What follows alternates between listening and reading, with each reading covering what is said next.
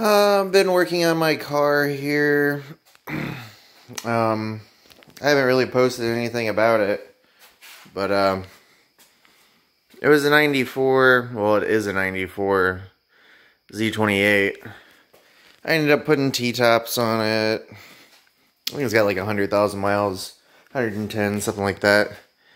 That was a super challenging thing, and to get it to stop leaking, because like everybody says, oh, it's super simple to do and it's not going to leak. It was leaking like a waterfall. So I don't know about that. Like, I wish I would have left the hardtop on. So my recommendations to anybody thinking about doing a T-top conversion themselves without totally welding everything up and like having exact measurements, I absolutely wouldn't do it, because I had to use a ton of caulking, which I ended up putting it in the wrong spots, and I could have just left it on the T-tops, but it looks like crap. Like, look at that. Like, it doesn't leak into the car anymore, but it looks horrible. And it just doesn't look right. I'm going to probably end up having to send it off to somebody to have them button it up right and get all the silicone off that I put on there, since it's like bonded to the paint that I sprayed up there. At afar, though, it doesn't look that bad. I painted my quarter panels back here. Those didn't turn out too well. That's what happens when you're drunk and trying to do body work. But the paint did. Painted my fenders, painted my front bumper, which turned out pretty good. Shined up my headlights that were really crappy looking. Threw some ZR1 wheels on here from OE Wheels, I'm assuming. I think the front ones, I had some original ones somewhere that I think were stamped GM. Those are obviously replicas. I think they all are. I think they're all replicas. I think the GM ones that I got were these 10 spokes. I don't think these say anything on them. I don't know. I don't feel like touching them, they're dirty. But I got some little Mickey Thompson slicks. I think they're Mickey Thompson. Or Hoosier slicks, whatever. Same thing. On there. Came with the rims. Painted my spoiler that I got from the spoiler company. That turned out really good. I actually like the spoiler. It fits really well for something that's super cheap. Has good lines and everything. It's a little off, but like, you know, what do you expect for like $100-something bucks? I'm really satisfied with it. I think it looks good. Everything turned out well. The screws for the light, though, for this from the spoiler company, the little fake SLP light, I'm not too happy with, but overall, good product. Here's the other quarter panel that I painted. I still got shit all over the car. I think I'm going to wrap this because it's got a chip out of it. I don't feel like painting it, but I might paint it and clean it up. I'm not too worried about it. But painted my hood. Absolutely would never recommend this hood. It's a Duraflex hood. Worst hood that I ever put on a vehicle. It is just absolutely garbage to the extremes. But yeah. I started putting my headers on that I got from eBay. The tubes look really thick compared to the other ones that I got. I don't know what size tubes they were, that they said the tubes were, but they look pretty massive. And I don't know. They definitely look massive, but here's all the shit that I had to take off. I was gonna try to save this, but I just ended up cutting it because like I don't feel like dicking around with trying to finagle that off. Same thing for the tube here. I ended up cutting that off. Couldn't get my oxygen sensor out, so I cut that off, and so I get a better grip on it. But to anybody that's never put headers on an LT1, I remember my first set that I put on a long time ago on my 93, which seemed like it was a lot easier to put on. But it's been a long time. Same thing for the front end conversion that I did. It's probably been well over about 10 years maybe since I've done it.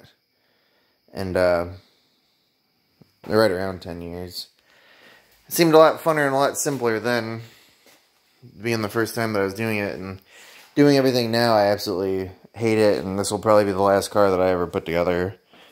But just getting older, I think I was 18 then, or right around 18, 20s, something like that. Now I'm 32, so it's been a while, and it's not fun anymore.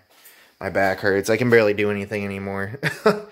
But to everybody that wants to know exactly what you have to do to put the headers on, you obviously have to take both exhaust manifolds off. You have to take off the pollution. Well, you don't have to take off the pollution pump, but I took all the pollution stuff off since I got like just straight race headers. They're not the pollution ones, which I would just recommend getting those. It doesn't matter. You know, a lot simpler. But I took off all this stuff. I took off some of the brackets. Took off this little doodad. You gotta take the alternator off. You gotta take the steering knuckle off, the shaft for the that goes to the rack and pinion. You have to unhook your oxygen sensors. You have to take out your spark plugs. Pop off your spark plug wires. And the driver's side one, you can put in through the top. I think the passenger side one you have to put in through the bottom. It's been a while since I've done it. But also, you have to, there's 2 bolts that hook up to that pollution pump, or not a pollution pump, but whatever this little thing is that hooks up to the back of the intake. This thing. Take that off so your exhaust manifold will come off so it's not dangling there. I was in a hurry, so I just cut it. I don't care. You know, I was going to save some of the parts so later on down the road maybe they're worth some money because they're original parts, but I'll probably end up being dead before that happens. But got another rear end to put in it. I think I'm going to put 342 gears in this one. I had 373s in my other one, which I really liked. But I'm kind of on the edge between going with the 342 and just maybe putting 410s in it and calling it a day. I'm not really looking for top speed anymore. You know, a long time ago I was, but it's more about quickness anymore than like racing, I guess, like top speed. Plus, there's so much sketchy shit that can happen with such an old car going 150 or 140 miles per hour, you know, and anything can happen. Something can break, then you're just dead. This thing's not going to protect you from anything if you get into a crash. You're for sure dead if you're going 140 in it. The doors are paper thin. The roof's fucking a death trap itself. It's just like being in a little aluminum pop can and somebody steps on it. There's nothing that's going to save you. And me getting older, I'm feeling fragile. So, but I might get another car. I was thinking about trying to trade this off for like a wrecked C5 Corvette, or maybe like an LS1 GTO or something. If I can get some good track times on it, and maybe have somebody trade me for one of their beat up cars, and then I'll bring it back to life like I did this one. It looked absolutely horrible when I got it. Like, I don't have any of the body parts in here anymore, but I changed the doors, the fenders, the front bumper, hood, painted the back quarter panels, painted the spoiler, painted the Berger panel thing here, whatever you want to call it, this little panel that has the Camaro on it. I did not paint the back bumper. I should have. It's got some spider cracks in it. Thought it was good when I put it on, and then I cleaned it up, and it's got a few spider cracks in the back of the paint, which I'm not happy about, but to each their own.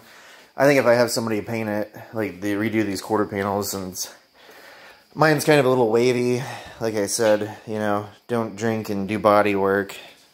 You know, you'll be better off. But I kind of want it to look a little bit better if I'm going to drive it around for a while. But I went to go buy my SLP little air intake lid. I think I was getting it from Hawks Motorsports or some shit like that. It was something, Speed Engineering, one or the other. And ordered it off of eBay for $100, 100 something, 130, 100 something, 106, I don't know. It's been a while. And I never got it. they said SLP was having issues with their molds and them getting their products out and a bunch of nonsense. So I gave it about, I think it was 2 or 3 months, and I ended up just saying, forget it, I don't want it, and just refund me my money. So that's that scenario. I got a bunch of other stuff to put on this car. I'll make some more videos. Like, I had some drilled and slotted rotors, ceramic brake pads. What else I got? I got some new old stock shocks, struts, and rear shocks. I got the Eibach lowering springs. I got the relocation brackets for the control arms that I had on another car that I sold. I'm going to hook up the ram air. I'm going to do the knock sensor mod so it doesn't read any knock from the engine. I'm going to maybe put this Transgo shift kit slash, it makes it a manual valve body for the most part. Like in the 93 transmissions, you have full control over being in which gear you want to be in, instead of like the electronic ones that if you're in first gear, you floor it, it won't bounce off the rev limiter, it'll shift into second gear on its own but still be in first. Like, you know what I mean? It's like with any new car, if you have like a manual shift, like shifter knob, like on your center console, and it says sports mode and it's got negative and positive, if you leave it in first gear and positive and you still floor it, it'll shift through all the gears no matter what, even though that it's in manual mode. It won't stick to the gear. So I like to have the manual valve body because if you're cruising down the road and you're in, like, who knows, second, third gear, something like that, well, depending on what your rear end gear is, but you can just drop it down into first, and it's kind of like if you just fucking revved it up and dropped the clutch while you're coasting. Not good for the transmission, but if you're trying to race somebody and like they got a stick car, you can get the jump on them just as good as they're getting the jump on you. But I also think I'm going to buy a little stall for it, maybe a little 2500 or something, and throw it in there and see. I never had a stall in a car. I don't quite understand them, but I'm going to probably put one in this one, and then after I put all that shit on there, I'm going to take it to the track, get some numbers, and show all the clowns that are LS1 fans, even though I have an LS1 myself, which I'm not impressed with at all. It's a 2000 Trans Am. But anyways, I'll get some numbers on this and show everybody that they're not as slow and underrated in horsepower as everybody wants to dog them to be. So I'll do some more videos of me putting some more shit together and stuff like that. Maybe putting stuff back on the car. Hooking up the ram air and stuff. But for the most part, that's that. You know, it is what it is.